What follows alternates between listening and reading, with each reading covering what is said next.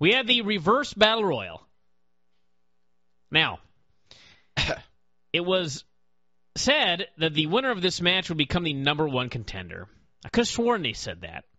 Well, that got changed. This became a reverse battle royal where, first off, you had to fight to get into the ring. Once 8 men were in the ring, it became a battle royal, and based on when you were eliminated, that seeded you into a tournament that starts on Impact. So, correct.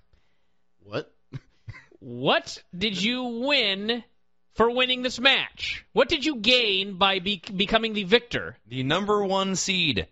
Which means what? You wrestled James Storm. Which means what? Nothing. All of the seedings were equal. Correct. The winner did not get a bye in this tournament. The winner got nothing. So, to me, wouldn't it make sense that once you were in the final 8, you just jumped the fuck out so you didn't get hurt?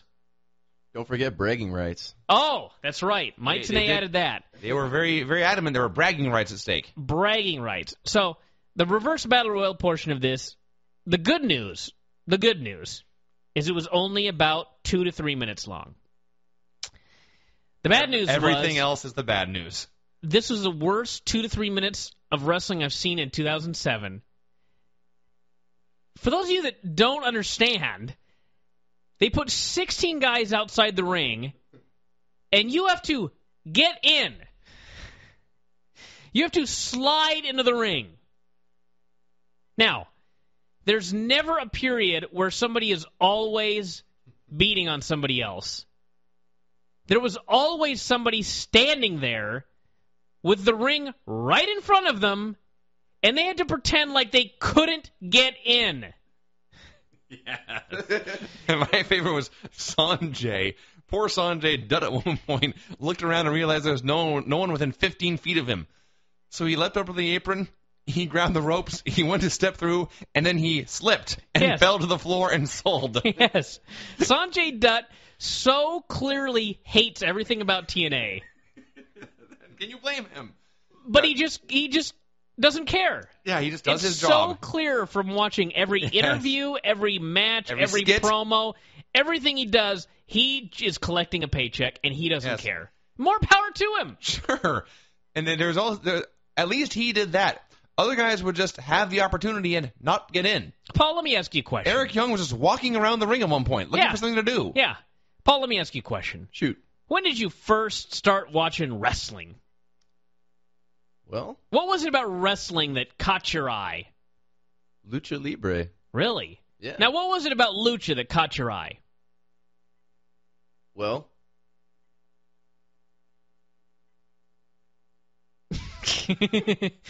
I mean, was it the athleticism? Was it the masks? Was it the, what was it about wrestling that impressed you? Was it like, boy, that's really cool? Just that physical ability to go out there and... You were impressed. Yeah, that's what I'm trying to get at. I mean, you were blown away. There's words that just... There's no words that can describe it, I guess. But so you were impressed to a degree you cannot put into words. No, exactly. Okay. All right. That's what I wanted to hear. So when you first started watching wrestling, you were impressed beyond words by what these men were able to do. Correct. Vinny, what impressed you about this wrestling? That as well as the personalities. So larger than life personalities. Yes. And just these crazy cool people. Maniacs like Randy Savage, yes. Just men you'd never see. Correct. Okay.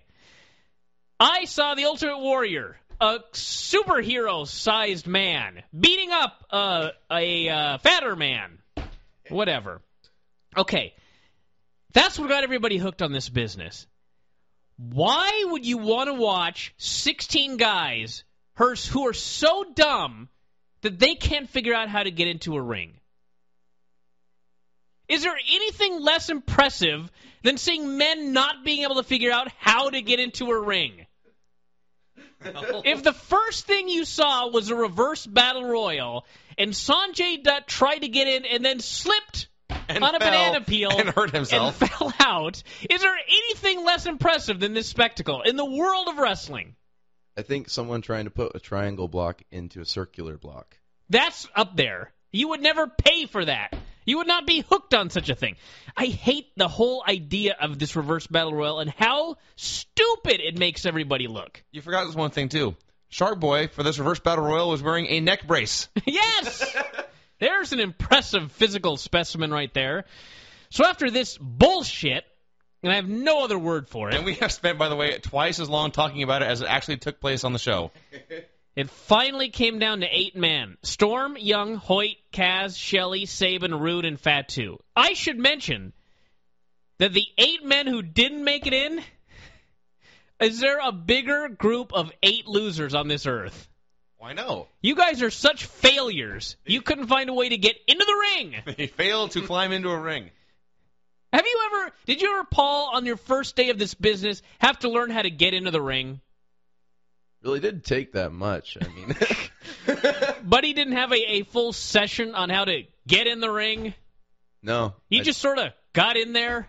Yeah. What about Buddy's son, who's won? Has he ever had a problem getting in the ring? No, he just climbs right in. Yes. The ring apron is above his head, and he gets in the ring. These 8 fuckers couldn't find a way in. So then we had 8 guys, and they proceeded to have an actual decent battle royal, per the standards of battle royals, which are normally pretty bad. So a lot of craziness and that sort of thing, and then it came down to Rude and Eric Young for bragging rights, and Eric Young pinned him with a small package. And the only news is that per the eliminations, we are going to get a match between Alex Shelley and Chris Sabin, which is going to be great. Actually, I have more to say than... That's not the only news. First of all, yes, the world needed to see Eric Young and Bobby Roode one more time. Yeah.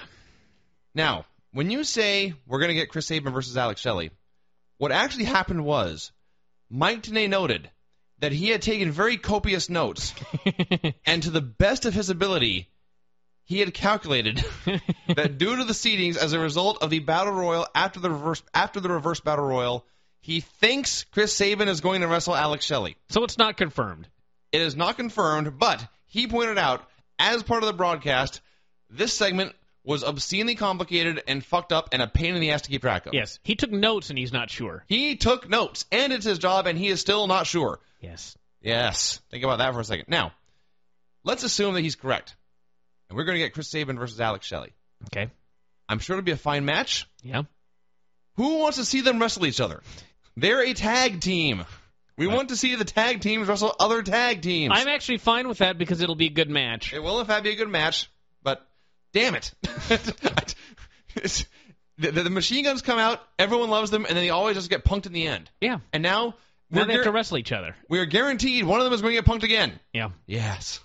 Paul, your thoughts on this reverse battle royal into a singles match for nothing? Yeah, so, I thought that Shelley and Sabin, man, they got punked.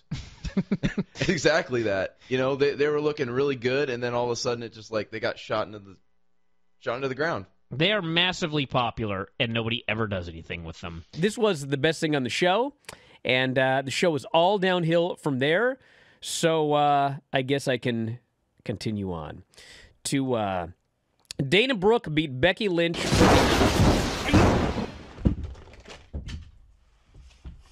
I really see this? And that, my friends, is Monday Night Raw. If you enjoy these videos, for just $7.99 per month, you can enjoy full-length editions of The Bryan and Vinny Show, Wrestling Observer Live, Figure 4 Daily with Tom Lawler and Lance Storm, the Mad Men Podcast, Speak Now Pro Wrestling with Denise Salcedo, and more, plus hundreds of archived shows, all in beautiful HD. Don't miss out. Join us today.